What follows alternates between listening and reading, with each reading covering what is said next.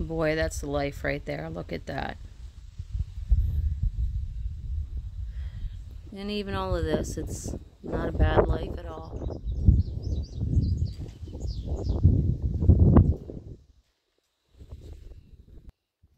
Good afternoon, everybody. It is Saturday afternoon. And you remember how the other day I said flexibility is really something that we struggle with? But it's got to be one of the most key components to living this kind of a life. Whether you're off-grid, on-grid, a life that involves animals, a life that involves building anything, a life that involves gardening, anything having to do with the outdoors. And quite honestly, even if you work in an office, or you work a labor job, or whatever you do, you work in a hospital, you're a nurse, you're a doctor, whatever you do for work, flexibility is incredibly important. And unfortunately, it took me way too many years to figure that out. I'm 47, soon to be 48, and I didn't start to come into me until I hit 40. And then even at that, it was a slow, several year process where I had to figure out what I was okay with and what I wasn't okay with, and how it had to be more about me and less about pleasing everybody else. So flexibility, I've never been flexible. I've always been very rigid. I've always been very controlled. We had this discussion the other day. The plan for today, I was supposed to go down to my son's girlfriend's high school graduation party. I canceled it yesterday. We have fence posts that we have to get into the ground. We're expanding our pasture area from just under 2 acres to a full 12 acres for the animals. We have been struggling to get this done. It needs to get done. They need the added space. And we need to get it done before winter time. Joe's back to work part-time, so that limits the days that we have to do it. So that was my reason for canceling going to this graduation party. All well and good. Get up this morning, he ends up having to go to work for what was supposed to be until noon, and I don't know, it's like 3 o'clock, something like that now, and he's still just now on his way home. So in the meantime, I have to figure out what I got to do.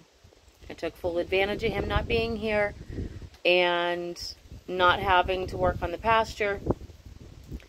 And I got 4 loads of laundry done, including bedding. That's why it was so much. And I got a couple dozen eggs processed out to make some spicy pickled eggs, to make some egg salad. I did some sweet and sour pickles. I did some dilly beans, and I sat down a little bit ago when I was finally able to turn the generator off and just listen to the beautiful breeze that we have going on right now. You got to be flexible in life, you know, and there was a point in time that I would have been flipping my lid because he changed the plans. You know, my plans got changed today. I had it scheduled. This is what I was going to do. That's where my mindset was. You got to flex. And it's, you know, it's still a process sometimes. There's still times where I'm like, I really wanted to get this done. It'll take me a few minutes to reroute, if you will, and get my brain going in a different direction where I can pick up and go, okay, well, this isn't a totally wasted day. I'm not going to be mad that I didn't get to do what I originally wanted to do, that now it's something else. So, and just a couple of words of wisdom. Work on it, you know, work on learning how to be flexible. So, anyway, that's what I got done today. I'm pretty much done sitting down for now. It's been, I don't know, 10 minutes or so. So, I thought I would maybe take you guys over to look at my ramshackle garden. It's actually producing really well this year. This is the first time we've had it up in this location. Last year we tried to do some raised beds. We did a greenhouse that was doing great growing onions. with raised beds till we had had a Nubian goat at that time, and she decided to go and help herself to all the onion greens and pulled a bunch of them out, whatever. So we didn't do so hot with the gardens last year, but this year it's doing pretty good. So hang with me a second and I will meet you over at the garden. So here we are back over at our garden. I don't actually know the measurements, probably 25 by 30 maybe. I truly couldn't tell you. As you can see, it is in desperate need of being weeded. But even if you don't have time to weed, the desire to weed, life happens and you don't get to weed, that's okay. Your food still grows. You just have to find it once in a while. Don't give up. Don't get discouraged. It's my one remaining little cabbage plant right there. I love it. It's doing so good. So we tried to do tying tomatoes up this year. Didn't have, well, these are actually my old clothesline posts right there. So we had those. Joe buried them in as much as we could up here. Took some cable. I think it's cable. Yeah, it's cable. He took cable and ran that across. And it actually isn't doing awful. We just used some baler's twine. I mean, as you can see with the weight of the tomatoes, the line sagging, but it is holding them up better than nothing at all. So that's what I have to keep reminding myself is it's better than nothing at all. It's our little outhouse back there. So we have some peppers. Some of them are doing great. Some of them are not. This entire row is sweet peppers. You can see this one's not doing so good. But we do have some little guys growing here. Actually, these back here are just killing it. Got some real nice looking ones going. You can see the size of that. I'm so excited to have peppers for the winter. And a bunch more with flowers. So we should end up with a decent amount. Like I said, we have some here that, you know, they're curled leaves. We went through a dry spell.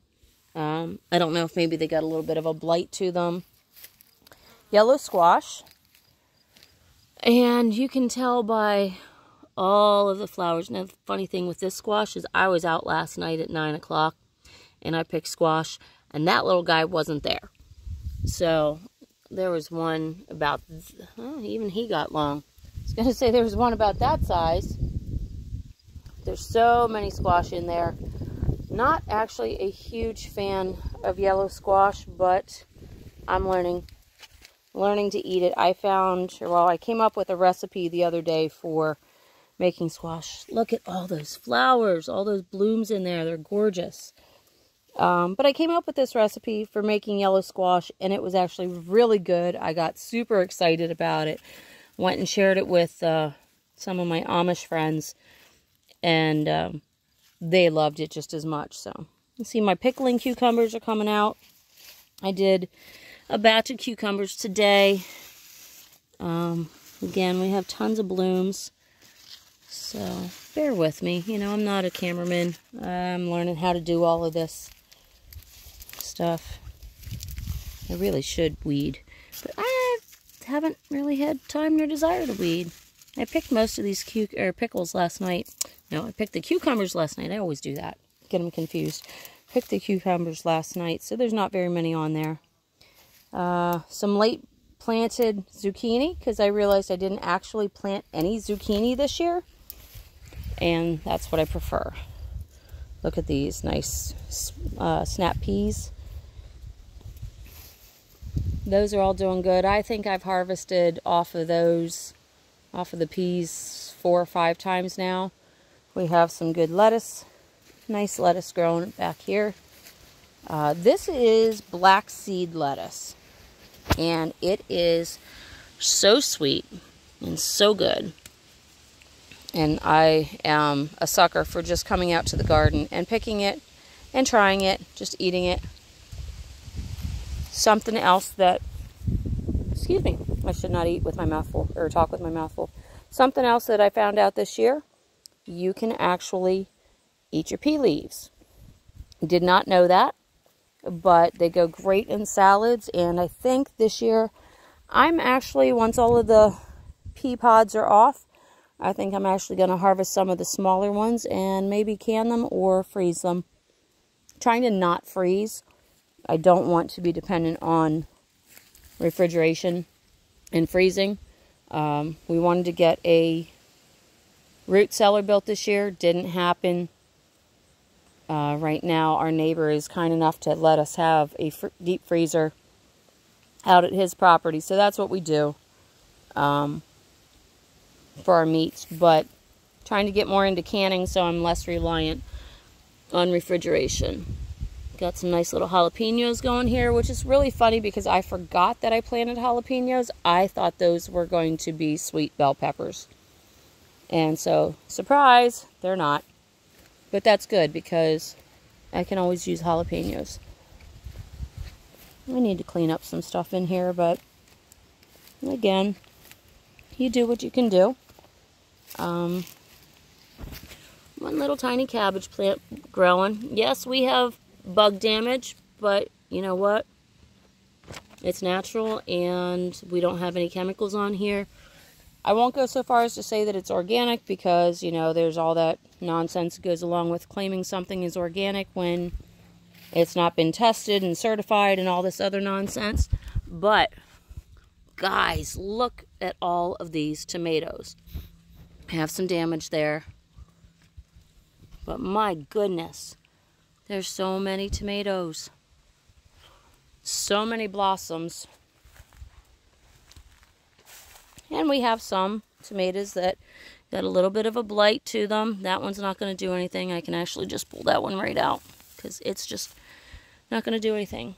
When I do weed, and I don't have anything out right now to show you, but when I do weed, I literally just pull them out of the ground and lay them down in the ground. It becomes compost. It biodegrades down in.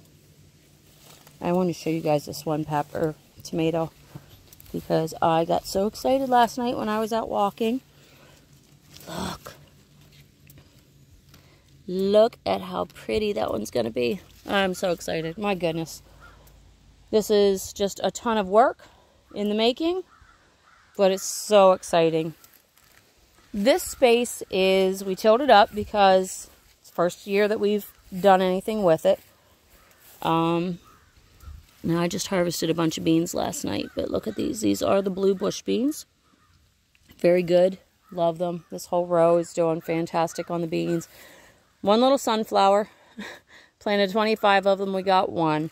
Up here, there's a couple late beans that I planted.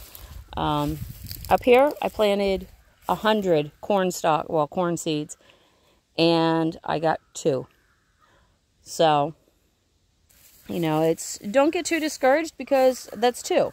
And out of that 2, we hopefully will get 4 ears. And since we don't have very many, I think what we're going to do is we're just going to save them for, oh, Joe's home. We're just going to save them for seeds. We'll dry them out and it'll be some seed. But yeah, this garden is, we did till it because it's the first time it's ever being used. Did not pay to bring in compost or anything like that. Use the crappy clay soil that we have. We did have some cow manure, some goat, and some chicken. Got that all in, and that is all we have done. You saw I had some hay I got started with, putting that down, and that's as far as it's gone. I didn't even get all of them done. This is supposed to be, the whole thing was supposed to be potatoes. Not all of them came up, so I went back through, and cabbage plants absolutely love potatoes. Potatoes love cabbage. It's a beautiful relationship until you have a goat. Then the cabbage plants don't do so good. But some of the potato plants are still popping up, so that's cool. These are all potatoes that did do really good. They were already sprouted when I put them in. The 3 rows that did not grow real well were not sprouted. When I put them in, I just cut, you know, they were store-bought potatoes, and I just cut the eyes out and put them down in. But they're growing. They're just growing slower. That's all. And then some late planting. I put some beets in. That's a potato plant that decided to help itself coming on up through the beets. Got another one over here. But they're coming up. This area desperately needs weeded. This is the back of the camper that we stayed in. We've started to tear things apart with this camper to get ready to pull it out. But so everything's just kind of a jumble right now. But this is the 5th wheel that we stayed in for the past year and a half. That room right there was the water room, and there's a wood stove in there. And it was all insulated and hardy backer board and everything else in there. So it was nice and safe, but it kept our water from freezing. So that's it. Just, you know, don't, like I said yesterday, just don't not do something because you don't have tons of money. All these seeds, all these plants, I can't say that not all of them. I did end up buying some tomato plants from an Amish greenhouse that's close by, along with some of the pepper plants. But I did start some of the tomatoes myself. I did start some of the peppers myself. And all of the beans, and what else did I do? All of the squash and the zucchini and the cucumbers and the peas. I started all of them. Sorry, wasn't paying attention. I started all of them myself inside. We have a big front window, bay window that faces the south. I started them in April, middle of April, with dollar store seed packs. Wasn't expensive. I think I got them actually all at the Dollar Tree. They were 4 packs for $1.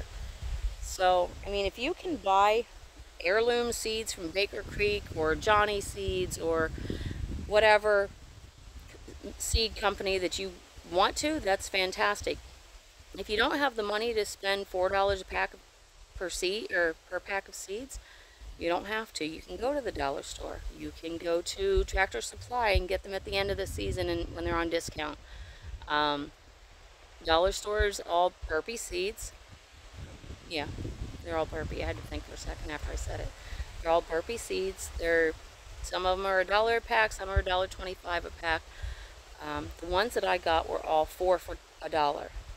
That's what I stocked up on. I went back later in the season and I bought extras, so I have some for next year. They're all growing, you know. It's don't have to have tons of money to do this stuff. That's a cattle panel. Those are just sticks of wood cutoffs from when we did a building project, and you know, we had to cut boards to a certain width. That's what those stakes are. So nothing crazy expensive. We do have the electric fence up for the goat, for the dogs. I think they've all been hit with it. And that one little cabbage that's doing good, that was the cutoff of the stem from a store-bought cabbage head. I cut it, and you know how you can put carrot tops in water, or you can put onions bases in water. You can do it with cabbage too. And it planted, and it rooted, and it's doing fantastic. And it looks like I have one zucchini here, growing here. But I just thought I'd jump on, say hey, give you a little quick tour through my weedy garden. And even though it's got weeds, it's still producing lots of food. So I will be busy canning for probably the next month or so until this is all grown out. I do have another round of peas I was supposed to put in the other day. Didn't actually get it done. I've been getting sidetracked so frequently lately, it's crazy. But, you know, follow along. I'll continue to show you what we're doing. Hit the like button, hit the subscribe, hit the little bell. Follow me, and we'll work through all this together, and we'll figure out how to do some stuff. You guys have a great afternoon. Bye.